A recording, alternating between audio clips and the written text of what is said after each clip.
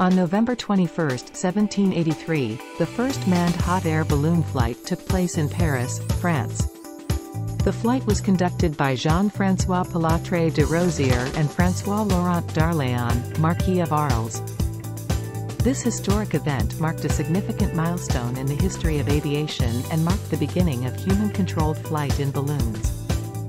The hot air balloon they used was called the Montgolfier balloon, named after its inventors, Joseph Michel and Jacques-Étienne Montgolfier, who were brothers and paper manufacturers. Their balloon was made of paper and silk and was filled with hot air produced by burning straw, wool, and other flammable materials. As the balloon ascended, it reached an altitude of about 75 meters, approximately 246 feet, and traveled for approximately 5.5 miles.